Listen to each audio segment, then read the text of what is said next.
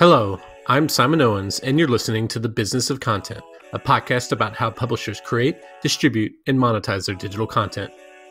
For this week's episode, I interviewed the head of Macmillan podcast about how the book publisher is investing in the audio medium. More than a decade ago, before most people even knew what a podcast was, Macmillan, one of the largest book publishers in the world, launched a podcast network. Called Quick and Dirty Tips, the network consisted of short, scripted podcasts that delivered evergreen, practical advice on a range of topics from grammar to money management. In the years since, Macmillan has continued to invest in its podcast division, expanding into narrative shows and even teleplays. For this episode, I interviewed Kathy Doyle, Vice President of Podcasting, about where the company has seen the most success and how podcasting allowed it to diversify its revenue. Let's jump right into it.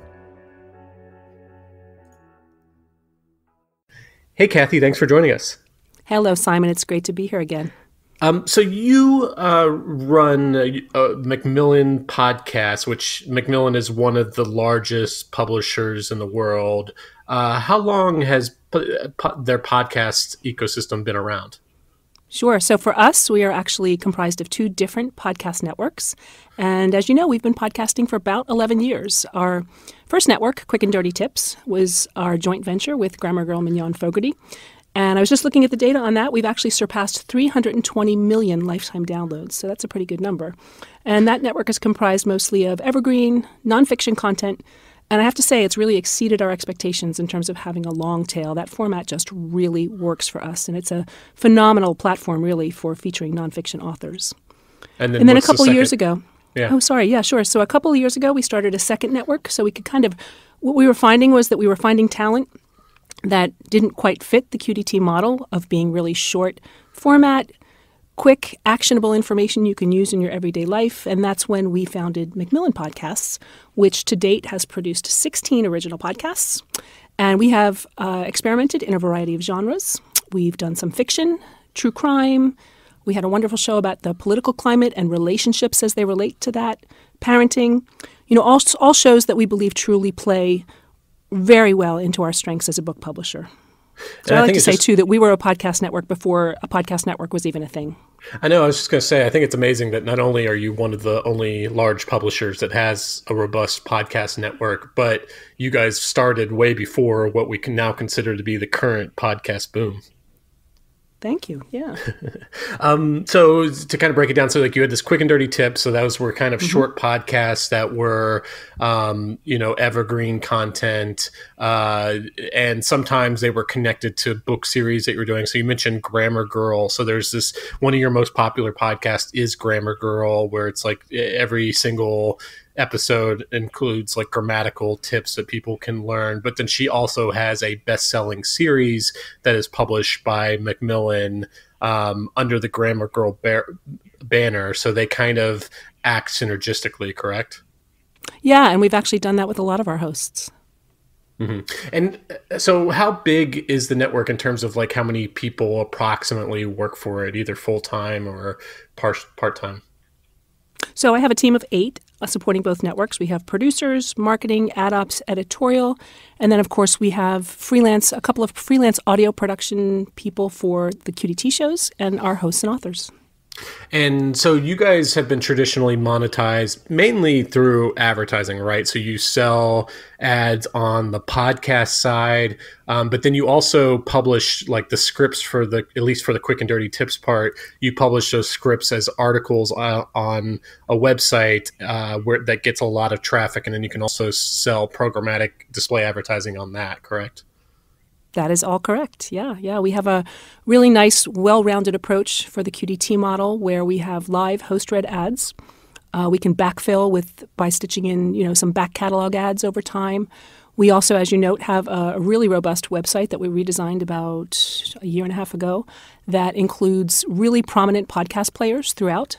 Really does a great job of sort of surfacing. What we were finding over the years was that the audiences for the podcast and the website were very distinct. And oftentimes, the podcast hosts do a great job of pushing people to the website for bonus content, for an editor's checklist, for example, for a recipe.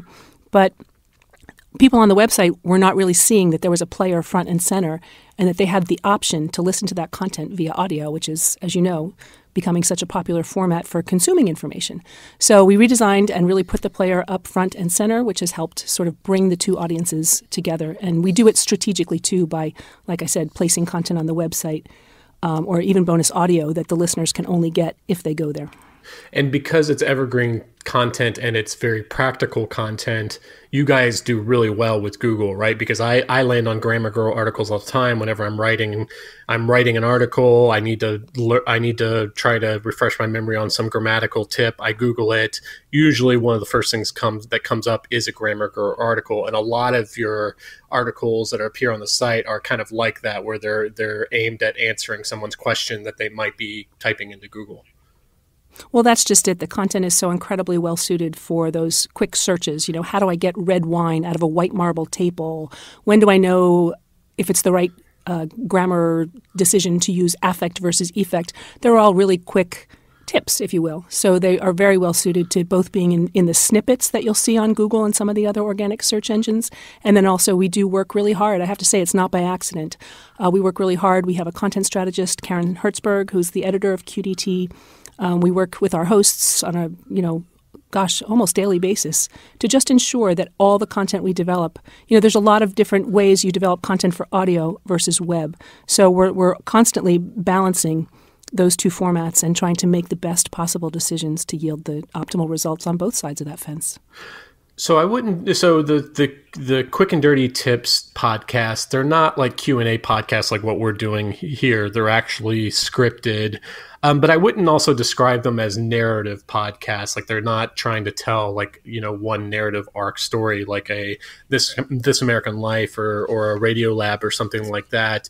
But as you mentioned, you guys are branching out into new things. So you guys are correct me if I'm wrong, but you are kind of moving into this narrative podcast category, and you're kind of trying to synergistically work with some of your narrative nonfiction books to kind of create podcast audio from that. Am I kind of getting that correct? Oh, absolutely. I mean, I think we have also looked at QDT in ways to keep some of those hosts who've been producing those shows for a very long time, to keep them interesting. Just for example, and there's a lot of synergy between the two networks. A perfect example, Christy, who's here in the studio with me, is the producer of a new show called Knowing. It's a biography show that we just introduced this week. It is with New York Times culture reporter Dave Itzkoff, who wrote a wonderful book about Robin Williams, the definitive biography of Robin Williams called Robin. And together they have put together an 8-episode series that really examines the life and death of Robin Williams and largely relies on, the flow and the information from the book, and does a great job of taking that content and putting it into a storytelling or narrative format. But they've also interspersed it with some incredible new and fresh interviews. So it's a great way to both promote the full book, to update the story, which by now is a couple of years old. And synergistically, the point I was trying to make was that we took that Dave Itzkoff, who is just incredible on audio and just a wealth of knowledge and just a really smart individual. We're fortunate to have him working with us on this. He was a guest on the Grammar Girl show this week talking about how to write a biography. So we've become sort of masterful at taking our resources and our assets, and the team sits and plots this stuff out and very strategically finds ways to both surface authors on both networks and then just to provide really useful, interesting storytelling if it's a show like Knowing, or quick and actionable information and taking those authors and using them on the QDT platform to just really provide useful and relevant information on those various verticals. That's really interesting. So is it the author of the book is also the narrator of the podcast, or is he just one of the people who are interviewed for the podcast? He is a main theme throughout the podcast. He's on every episode with Christy. Oh, okay. And but it's not the podcast. That's just one season. Like there's going to be future seasons on other famous people, right? That's correct. This is season 1. As you know, having been in this space for a while and written and talked about it with other professionals, audience development is becoming quite a challenge. So one of the things we're trying to do is launch multiple seasons. Knowing is our biography show, and Robin Williams is season 1. So we're currently working. I can't say anything yet, but we're working on seasons 2 and 3. And do you feel like conversations like this are happening more and more at Macmillan, where a book is coming out and you're thinking about it as maybe like a piece of intellectual property that doesn't have to fit into this one wedge of a book. Like, how do we spin it off into, a podcast, or obviously audiobook, or now because Netflix and all these other streaming services are so hungry for IP. Like, do you think that book publishers are really trying to think more dynamically about how do they approach their IP? I mean, I would say that our team is not in this to exploit IP rights. We are in this to just provide consumers and listeners, website users around, and readers around the world with exceptional talent, great experiences, and just to really, do what we do best, which is provide those kinds of services to people around the world. I think the entertainment companies, the Wonderies, some of the other networks out there are probably more focused on IP exploitation than we are. And so you guys fit under the podcast division, falls underneath the audiobook division. Is that correct? Yes, we all work for our publisher, Mary Beth Roche. And so what is the potential there for collaborations between podcasting and audiobooks? There was a project that you guys did a few years ago called Steal the Stars. Can you talk about how that appeared in multiple formats across different mediums? Sure. We absolutely loved the work we did on Steal the Stars. That was kind of a model for an audio-first initiative. We worked with a team called Gideon Media and their wonderful writer, Mac Rogers, whose name I'm sure you know from the podcast space. They developed a full audio production. It had a 14-member cast, and we launched it first in conjunction with Tor, our science fiction imprint, as a podcast. So we took those assets in the script, and one of Gideon's team members adapted it for a book that we produced in all formats. So we also did some other interesting things. We did some sold-out live events. Like we had after the season ended, we did a live event that was a prequel to the actual story of Steal the Stars, and it sold out, and it was super fun for rabid fans. We took those audio assets, and we used them as bonus content in the audio book once the season was over. So, and of course, that content, the nice thing about doing a production like that is that content is also evergreen, and it really does continue to entertain listeners, and it gets put oftentimes in national media hits on, great audio dramas to listen to on your next car trip, kinds of listicles. So we continue to benefit from that. And that's one of the shows, too, you asked about monetization earlier, that we are trying to rely on dynamic ad insertion, DAI, to see if we can continue to drive some revenue for that show. And that's just really fascinating from kind of to go back to that word synergy and all the different ways you can monetize it. So just based on my counting, you could sell advertising on the podcast. Then you take the entire podcast and package it together. You sell it as an audiobook, but then you also published a print book version of it. So you sell that. And then you also produce live events so that you could sell tickets to that. So you could monetize it 4 different ways. Yeah, absolutely. So it's a lot of work, but it takes a lot of planning and it takes great teamwork. Yeah, it's probably something you couldn't scale to doing like 100 times a year or something like that. Right. So I don't think anybody could do it 100. Not even Hernan Lopez could do it 100 times a year. Yeah. So obviously, a company that's really been in the news lately as it relates to podcast is Spotify. They've just acquired a bunch of companies, and they keep on signing exclusive deals. What are you guys doing with Spotify? So we have a really close relationship with Spotify, as we do with all the major distributors, and I think we've worked really hard over the last decade to just be a great partner to all the platforms, Spotify, Apple, Stitcher, et cetera. I think because of our longevity in the space and how competitive it is, we don't look to a partner like Spotify to just see what they can do for us to boost our listens and kind of our overall presence. But I think we really think about it in terms of how we can be a great partner. How can we sort of share our insights on the user experience and the back-end dashboard where the data is available to us. And so we've been involved with, all of our partners on all of those fronts. But in particular, Spotify, we partnered with them. I actually went on LinkedIn and found out who was in the early days starting to run podcasts at Spotify back in like 2013 and sent a cold email. And lo and behold, they were literally on the same block that we were at the time in the Flatiron District. So we scheduled a meeting and we were on the beta platform as soon as they launched it. And we've done some really cool stuff together. And so Spotify is getting into testing these playlists, these commute playlists. Yep. So obviously Spotify is really well known for its music playlist, but now it's trying to do playlists where it kind of splices together music, but then it might be followed by a short podcast and then another song and then another short podcast. Are you guys participating in these playlists? Well, it's really interesting you should bring that up, because one of the things we did with them before that iteration of playlists was we worked with our contacts there to kind of develop special curated collections of episodes. We didn't really call them playlists, but we would actually set up a podcast feed with sort of doing what we do best, which is curating the archives from the Quick and Dirty Tips Network to put together exclusive packages. We did one on an audio guide to happiness. We did one for their younger audience on life after college last spring. We did one on mindfulness. And it was a great collaborative effort where they promoted these playlists and we promoted the playlists. And it was a win-win for everyone, because we could also, put in this one single collection a variety of our hosts together in ways that really made sense for the listener. So if you were just out of college, you could find out, from Grammar Girl, best tips for writing your resume. You could find out from our Get Fit guy how to work out on a budget. Nutrition Diva, how to meal plan in a small kitchen with a tiny budget.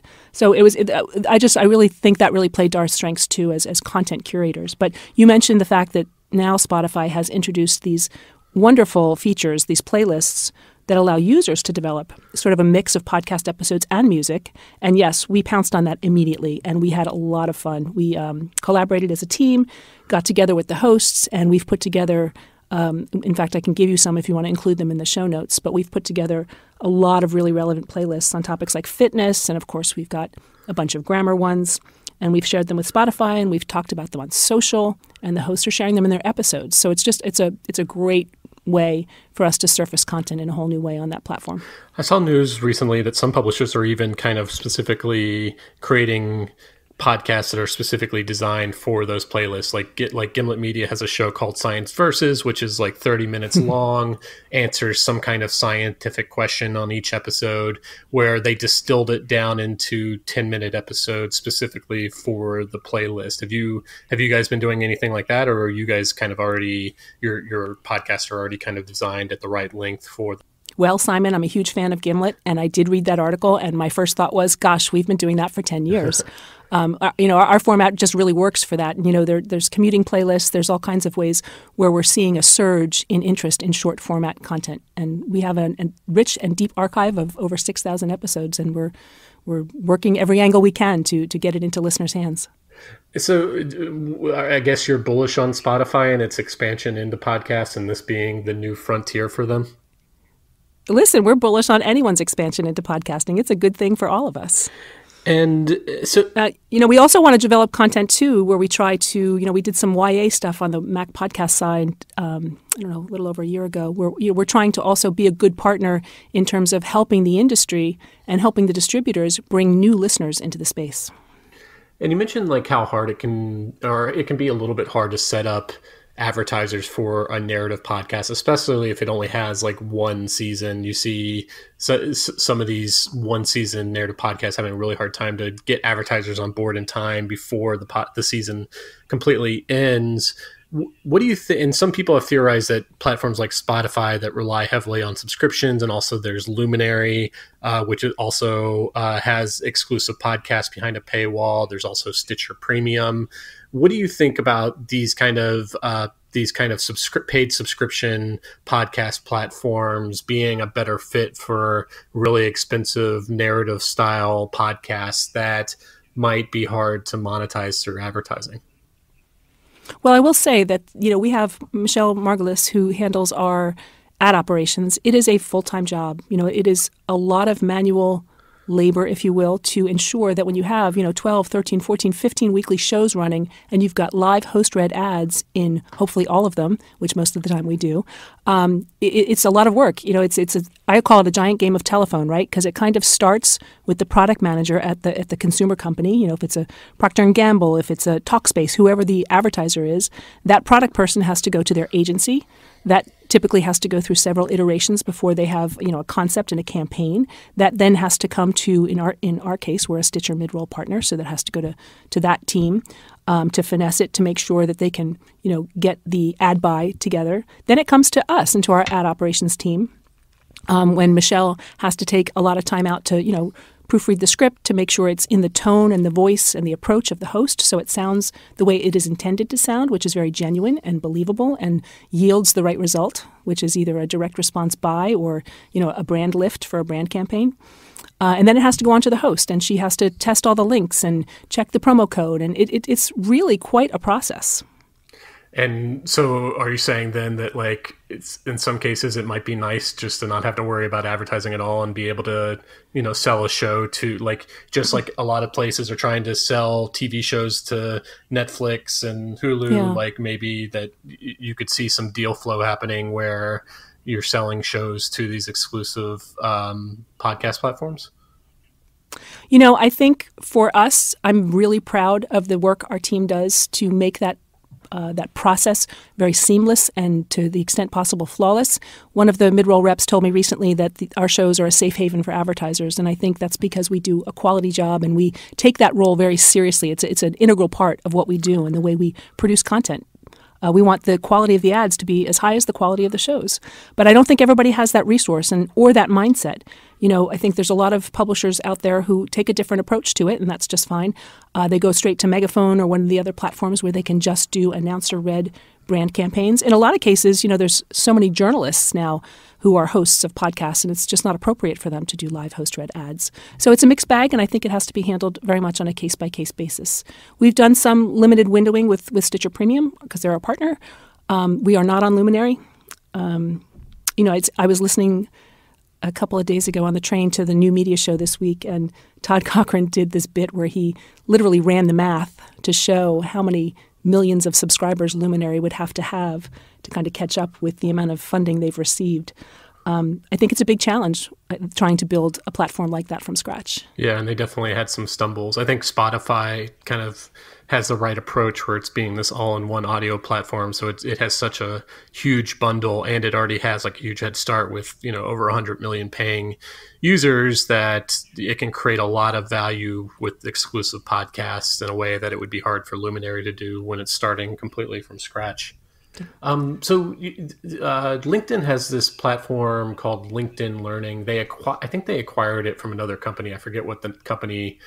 Lynda.com. Lynda.com. And so obviously online courses are becoming kind of a booming business. I don't know if it's reached to become like $1 billion industry yet, but there are a lot of companies moving into this. You guys have started to repackage some of your podcasts and put them as LinkedIn Learning courses. Can you talk a little bit about that? Yeah, I mean, that's really been one of the 2019 highlights for us, I think. LinkedIn Learning approached us and, sort of building on the strength of the brand and the books that you referenced earlier and the Grammar Girl podcasts, they wanted to build a writing course. And we really saw it as just, another opportunity to all the points we've been talking about, various ways we can monetize, various ways we can reach new audience. It was a way for us to do something new. And they're obviously a really very big partner. They bring a lot to the table in terms of their strong video expertise in particular. And that's really something that we don't do that much in. So we also were very attracted to the fact that, their relationship with Lynda, their huge membership, premium membership, would mean that the course was effectively, to some extent, free for so many people. We just thought it was a terrific collaboration. So Mignon worked with them, and it really played to the strength, I think, of her core content, which is to focus on better writing. She's been doing this for a very long time, so a lot of her episodes now can vary in scope and in format. But this really just, I've been talking a lot about playing to our strengths, but in this course in particular, it was handled so perfectly. They handled all the production. It's been performing really nicely to us. And it just gives us this incredible opportunity to extend Grammar Girl to a new audience of learners, people who perhaps can grasp content about how to write better in an auditory fashion. It might be easier for them. And Mignon just felt like it was a really interesting way for her to kind of distill down the best of what she's done in the podcast and everywhere else and just put it in one super accessible place. And of course, for me, my hope too is that extends people who take the course are so enamored with her and the incredible content that she shares that we're able to then translate into more website users and podcast listeners. So it's a win-win for everyone. And can you purchase the course on an individual basis, or is it like is it like a subscription platform where you subscribe to get access to all their courses? You can buy it. I think they have different levels of membership for both premium and for learning. So my final question is something that obviously a lot of people wonder about, and especially when you start talking about book publishers and podcasts. Do podcasts sell books?